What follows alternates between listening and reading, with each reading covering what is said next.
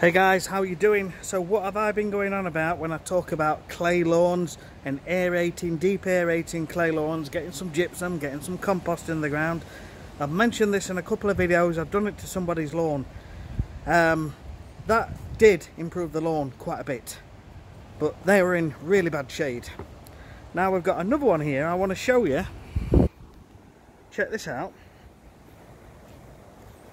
Now every single year without fail, this one has just basically gone really mossy, about 8 foot out, and then thinned out and gone to literally nothing and just pure moss every single winter without fail.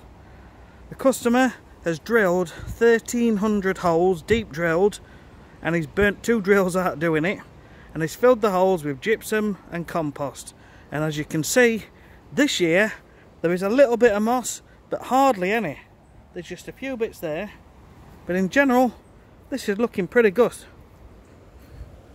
So what he's going to do is going to carry on the process across the lawn just to improve the soil for better drainage and better conditions. Now compost is a really good thing to add to your lawn. It's a good soil amendment. You deep aerate, you get some compost in, you are putting organic matter into the ground, which increases the fungi and microbial populations in the soil and bacteria.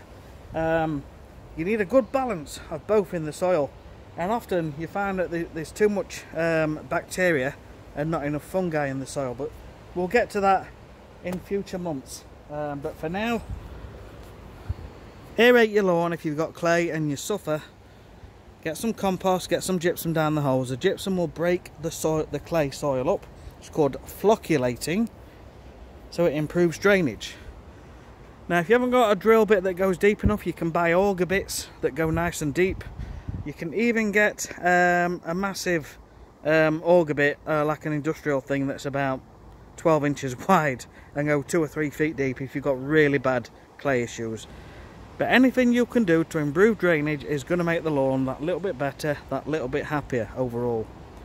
So I am genuinely blown away by how good this looks compared to last year and the year before and the year before that.